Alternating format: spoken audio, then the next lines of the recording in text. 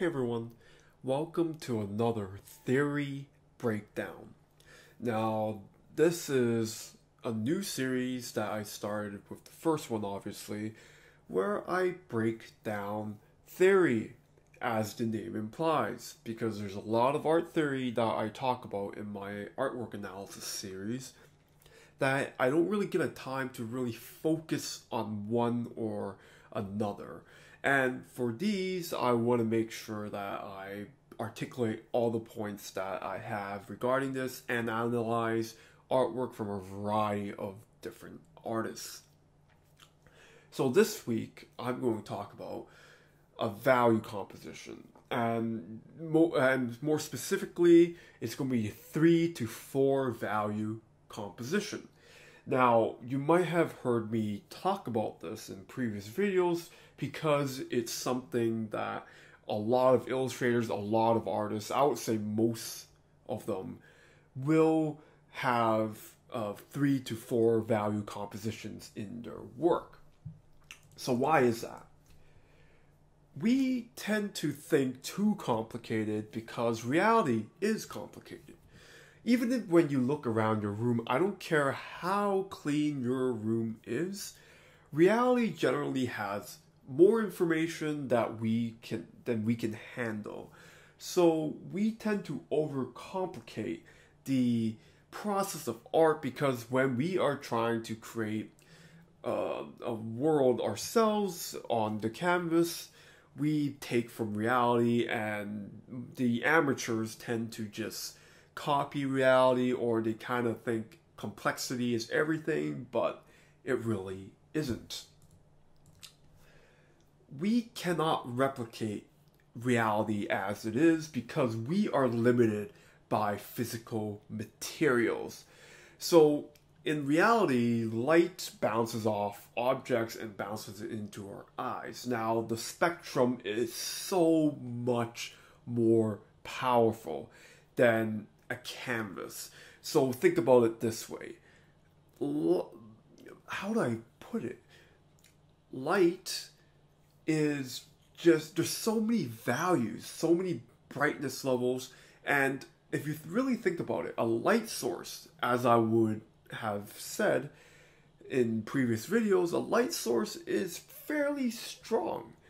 In terms of a value, how can we possibly replicate the same value as a light source when, first of all, in order to see the canvas, to see your artwork, the light has to bounce off the canvas into our eyes. So what I mean by that is it's going to lose some power when light reflects off of your canvas, meaning it is literally impossible to get light, to get paint that is the same power as the light source that is shining on it. Now, don't worry about the technicalities of that. Just understand that my point is we cannot replicate the higher ranges of brightness, and we cannot replicate the lower ranges of darkness. So we cannot possibly replicate the same darkness that, let's say you go into a haunted mansion with absolutely no light. We cannot paint that darkness. It's impossible. So we must simplify. There's no other way to go about it. And a lot of artists, luckily in the past, hundreds of years ago even, or even thousands, I guess, I don't know when they started this, but it's common knowledge that because we cannot replicate all those values, we have to simplify into 3 or 4 in the composition in order to make it readable. Again, why we settled on 3 to 4 is because it's the easiest way to have stuff stand out. Any nuances in between, they're just flavors, but in general, our eyes can really easily differentiate 3 to 4 different values in the composition, make them stand out, and it'll allow your elements in your piece to distinguish themselves. So let's get on to the artwork analysis part of it. So I want to start off with the idea that when we look at even a photograph, there's just so many elements going on. Now, even then, photographs already simplified for you.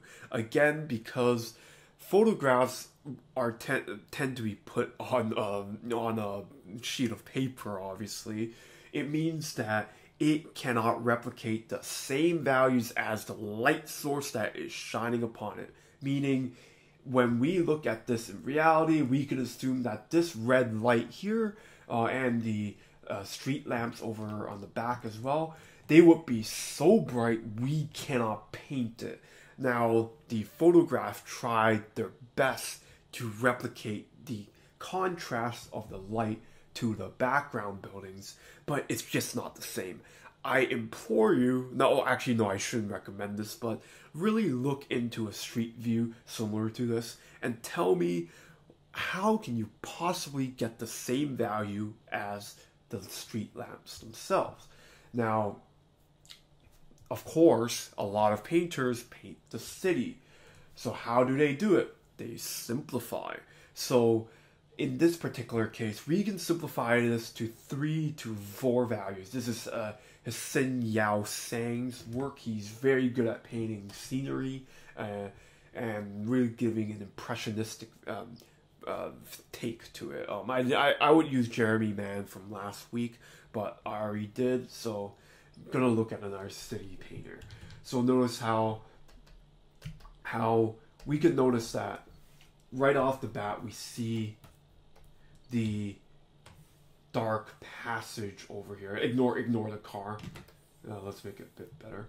So you see that the foreground buildings have been completely simplified into dark. Now, there are paint brushes to give a little bit of flavor here, but for the sake of clarity, let's assume this is just a big blob of darkness.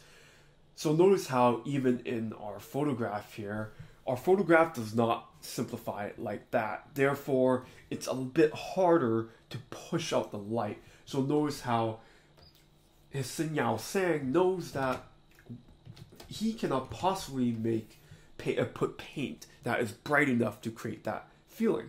So what does he do? He darkens everything else around it and simplifies the mask so that we feel the contrast between the street light, the car, backlights, and the buildings in the foreground because they're juxtaposed beside each other like that. So the 3 values here you could assume are the midtones here. We got the dark here, and of course everything else is light. I'm not going to circle that. So if you squint your eye, you would see this value composition come to life. I'll even bring it out for you. This will be a very good demonstration of just 3 values. Now, of course, there's a lot more complexity to it. There's a lot of impressionistic brushstrokes, but assume that if we were to turn this into black and white, you can definitely see now, especially as I zoom out rather, very clean composition, nothing too fancy. You can get away with creating composition with just 3 values like that. Easy to read. Let's look into another painter's work. I forgot. This guy's name is Van, right? Forgot the last name. But anyways, same deal. Look how simple it is. Same idea.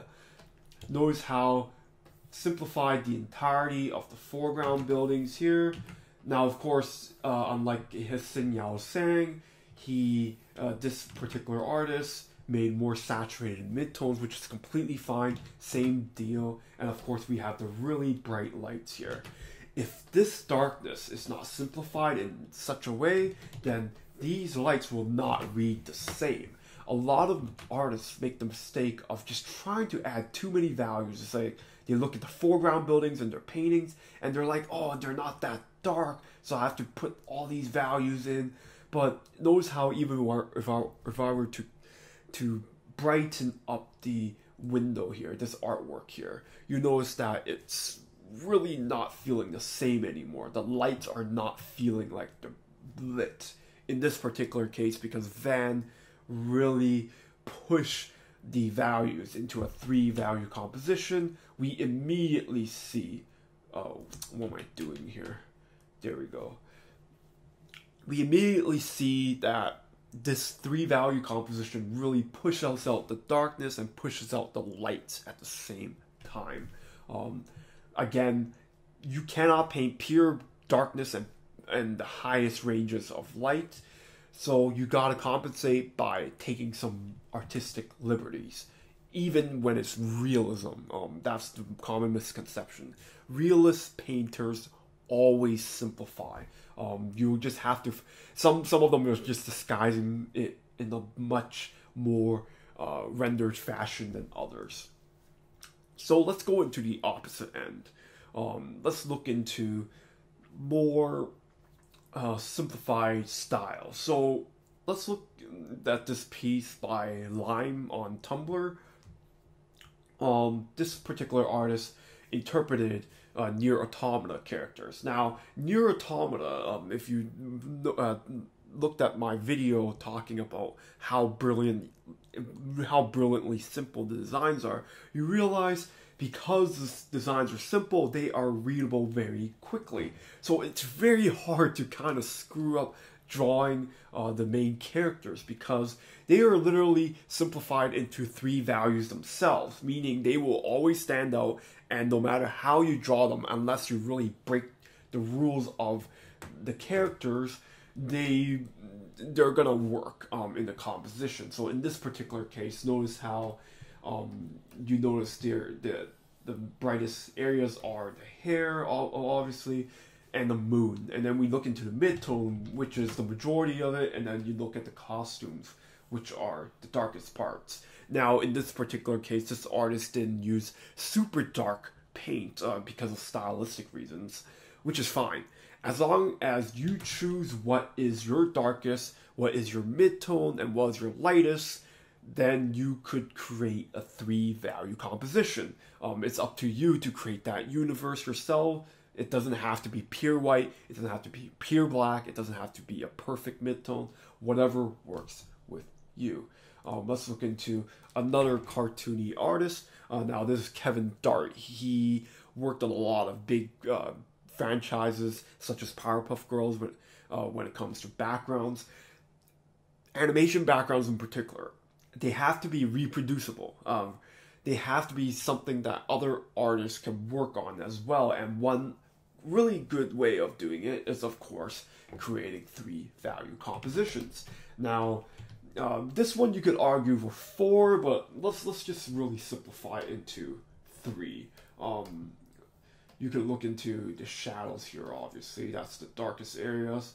The reason why I say 4 is because we can definitely distinguish the dark patches here and there like that. Let's go with 4. I think it still proves my point. Then we look into the background buildings. You could say it's a light mid-tone here. Fantastic, and you could lump that up together as well. And one particular thing I want to mention as well, all of these are interconnected. These masses of values are juxtaposed in such a way that it moves your eye as well. Which is why, again, if you get your 3 to 4 values working, you don't have to worry too much about colors because your composition will already have solved many problems. So you notice here again, everything is just very simplified. Even though there are flavorful lines here and there, if you notice, you can zoom in here. Those are just flavors. They're just lines. They're not the big picture, and that's what I'm trying to get at. Always, again, resolve the big picture, and you can always do it really quickly with 3 to 4 values. Let's look into Fan Ho, a photographer. Now, he was a legendary photographer from Hong Kong.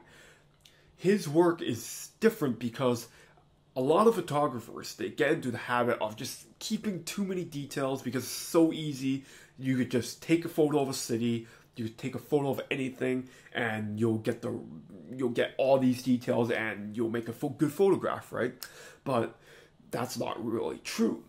the best photographers, they always choose the right exposure, they choose the right composition in order to create that a more simplified, a more cohesive composition. So in Fan Ho's case, I always say he's like the grandfather of concept art because he used photographs as if he was doing a really video game style, and it definitely stands the test of time. So we can even see here, we can simplify into three. Oh, this is grayscale. Give me a second here. So here we can see big, massive, dark mid-tone here. Obviously, there's a patch of darkness here, and the rest you could say there is a light triangle here. You could even say it's a 4-value composition. I might as well just put it here.